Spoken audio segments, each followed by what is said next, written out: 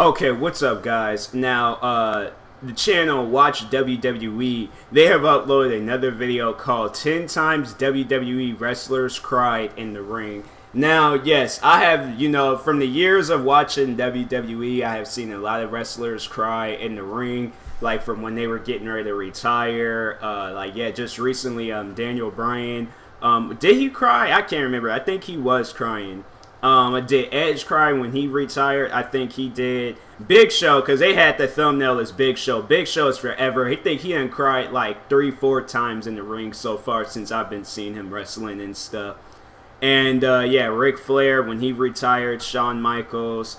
Yeah, there's a lot of wrestlers that have cried in the ring, and it was just like an emotional sighting and stuff. So yeah, it's when they cry, it's and then Lillian Garcia, I think did she retire, or did she or she's taking time off? Because I know they said she was I think they said her dad was sick or something and she had to take some time off. I don't know if she retired or left, or it's just just taking time. I don't know. But I think she had said she was gonna retire a while back, and she ended up coming back. But I think when she did say she was crying and stuff. So yeah, it's just everybody is like, I think it's just like that retirement night.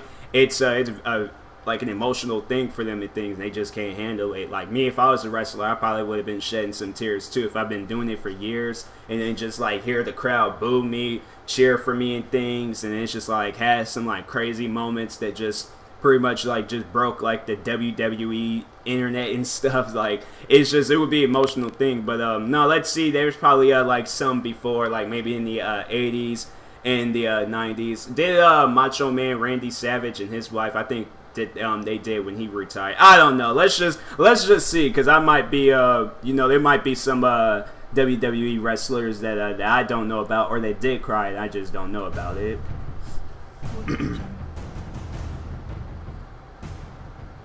Watch WWE Presents. Wrestling can get very emotional, and it's still real to some people, damn it. But sometimes those crying can even be the wrestlers themselves, whether they're tears of joy, anger, or sorrow. I'm D Wicked from Watch WWE, and these are the 10 times WWE. But he was, because I know he was referencing to, there is this guy, he was straight up crying in these bleachers, and he was like, wrestling is real. And it's like, dude, I feel like there might be like some cases of it, like, there might be like I say that accidents, but it's like, I don't know, I feel like that comedy side, I don't know, it's just all like, is it really? I mean, maybe when they're hurting themselves, then yeah, but other than that, I don't know. Like maybe back in the day, but now I don't know about it being like, real and stuff. It's just, because they like the storylines seem like there's just like them storylines, like they end so quickly. Like if it's like 3 pay-per-views, and after that you don't see them wrestling each other, talking about each other or anything. I'm all like, no, we having a rival. We're having a rival. It's gonna be lasting some time until we can settle it like men, handshake it, and then just move on with their lives. But no,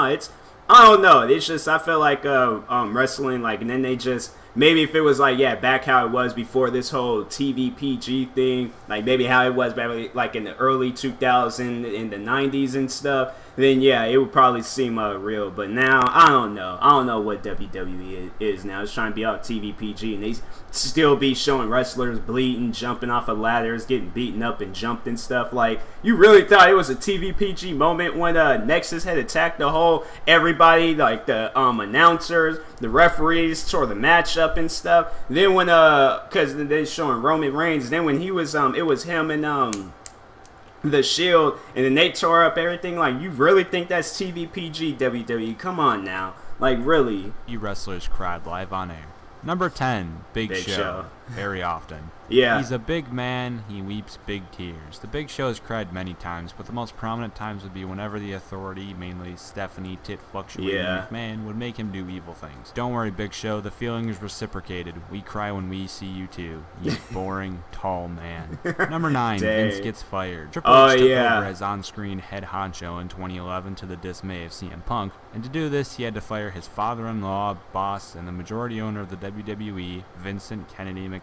Considering Vince treats the WWE like a slightly abused child, I'm not really sure if tears were the appropriate response. I couldn't do that. I just, because I, like, when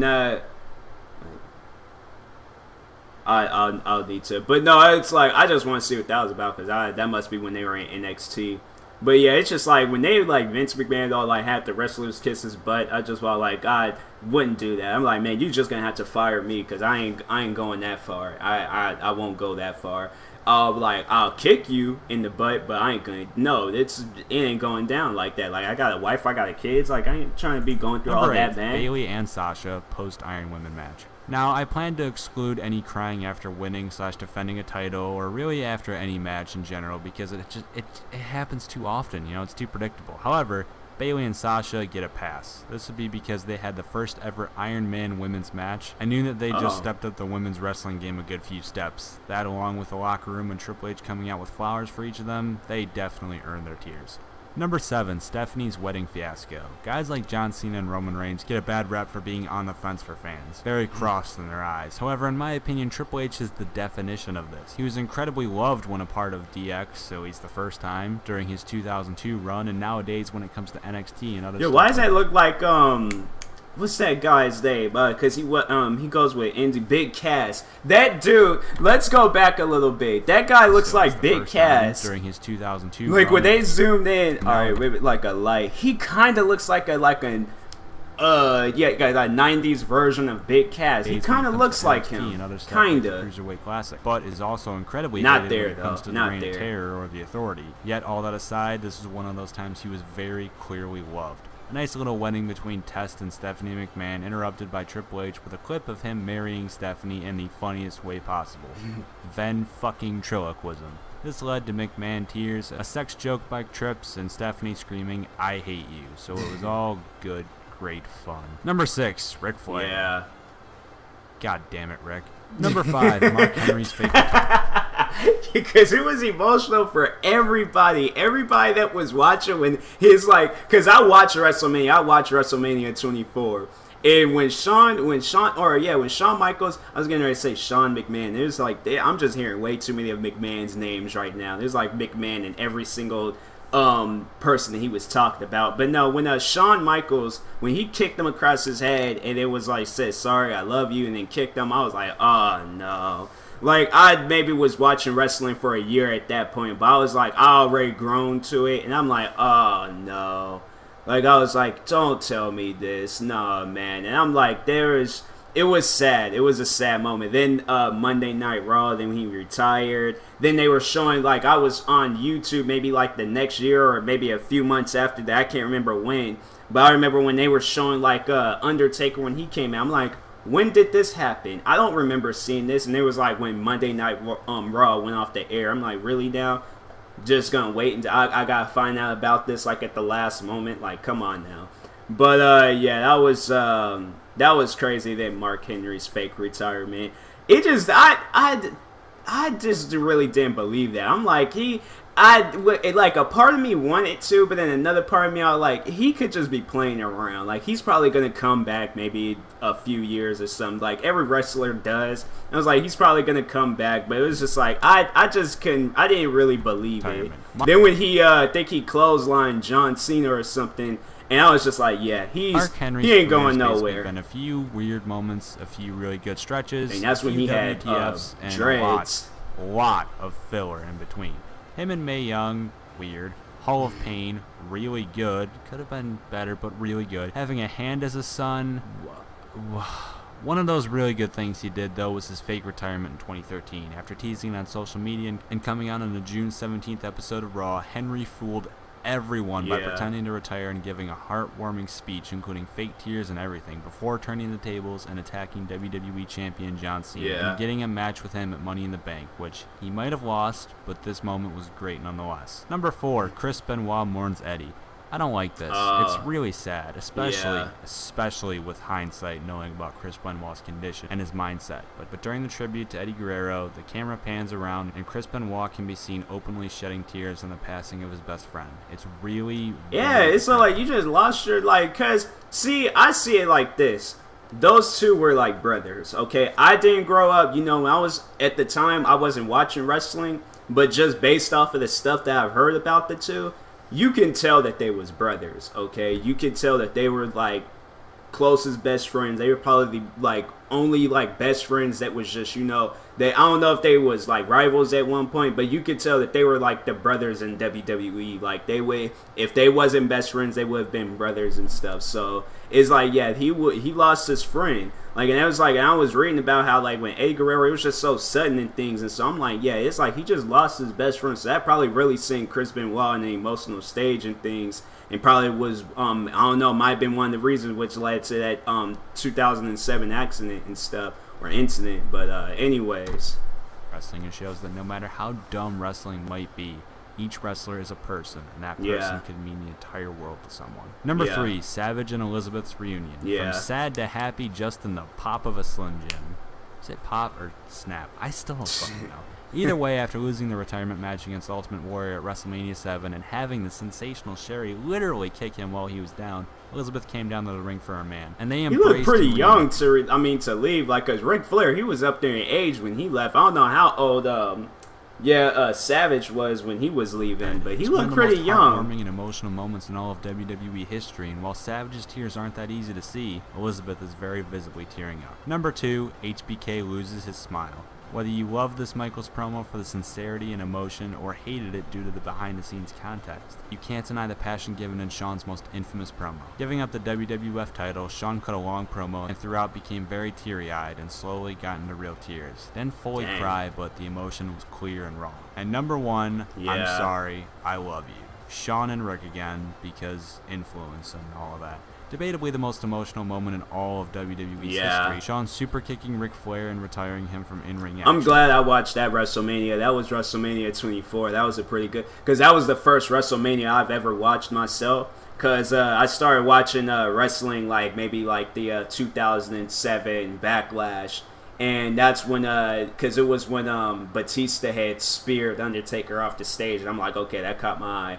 Fan of this now. And so yeah, when this was the very first WrestleMania. Actually, no, I remember I bought WrestleMania 21 on DVD, but this was the first one I ordered on pay-per-view and stuff. And so yeah, I was I'm glad that this was the first one. Like this WrestleMania will always like go down in history as one of my favorite WrestleManias of all time and things. And so yeah, I've watched a few I think there was maybe a couple of WrestleManias I missed since then and stuff. But anyways, and putting the 40+ year career to rest. Right after giving Rick the kayfabe breaking "I'm sorry, I love you" line, he pinned him and dropped down to hug him. About as real as it gets. And those are the 10 times WWE wrestlers cried live on the air. What are your thoughts? Tell us in the comments below, and if you like what you saw, check out our other work over at Spacebound, Watch Sports, and of course my personal channel D Wicked. We'll be doing stuff there eventually. Just keep it wicked. Keep yourself updated by following us on Twitter at YTWatchWWE, and of course, if you got any emotions out of this video, like the video and subscribe for more fucking wrestling content. Thank you all for watching. But yeah, there has been some very like emotional, like letting me know like what I think about Windows 10. I'm using it right now, so I'm honestly liking it. If I didn't like it, I'd downgrade it. But anyways, yeah, he was on point with the last one. The last one definitely, it would be like probably the most emotional moment in WWE history and stuff. I don't think anything can ever top that. Like WWE can try topping it, but I just don't see it happening. Like I don't know. Like maybe when Shawn Michaels retirement match. Maybe, I don't know. I don't know if he cried. I think he cried the night after. Yeah, I think he did. And yeah, I think it was because it was the retirement. That was, what WrestleMania was that? Because it was 24, 25. I think that's, yeah, it was 26. I think it was WrestleMania 26 where he had, they went up against each other because it was Undertaker and Shawn Michaels. I think that was that last time when they went up against each other and things. And then 25, I think that was the first time and stuff. Dang, I was like, I came in WrestleMania some good times. Like, I watched some pretty good WrestleManias. I'm pretty sure there was better ones before that and stuff. But, yeah, it was, I would say it would probably be that too. Edge, Daniel Bryan.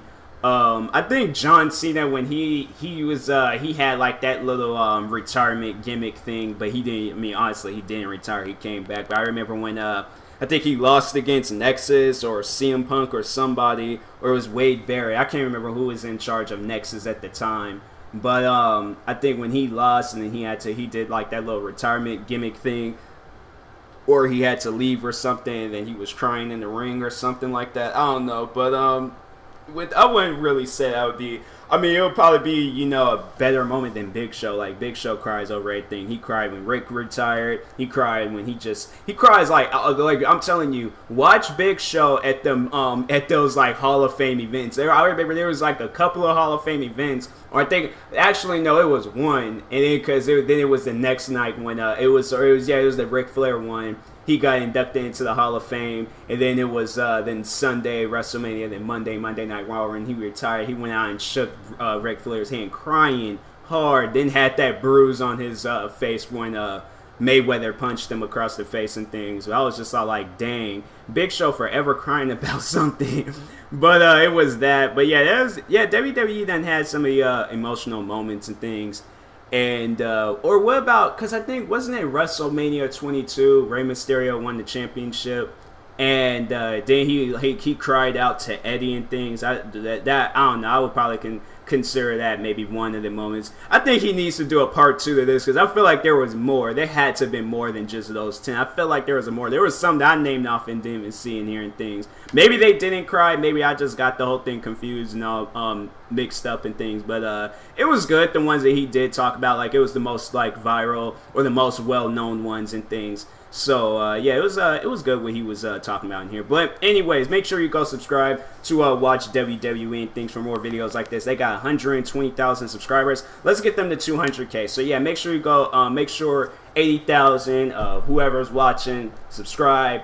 Subscribe to them. Help them get up there and things to that 200K. Then after that, 500, then 1 million, whatever. I can see it happening and things. So, anyways, and that being said, thank you for watching. Hopefully you enjoyed the video. And if you are new, please like and subscribe. And peace.